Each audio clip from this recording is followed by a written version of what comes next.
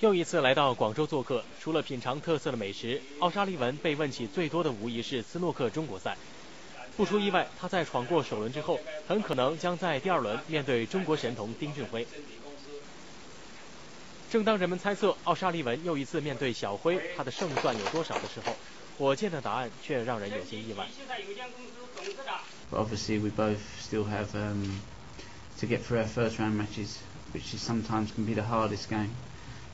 Once you get your first game out of the way, you're more involved in the tournament. You can relax and kind of just get down to your mind is in gear, if you like. So. 正如奥沙利文所说，要想欣赏到他和小辉的对决，两人首先都要确保能够晋级第二轮。当然，如果真的碰上了，火箭还给了小辉一些意见。As we all have great ability, we all know all the right shots to play, but sometimes it's just who can handle the pressure best, and that you can't teach. You just have to either be able to handle it or you can't.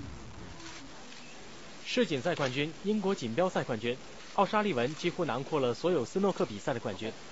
他这次来到广州，也向台球爱好者们道出了他保持状态的秘诀。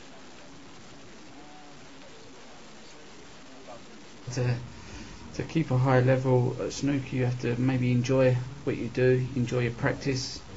You have to be able to handle the pressure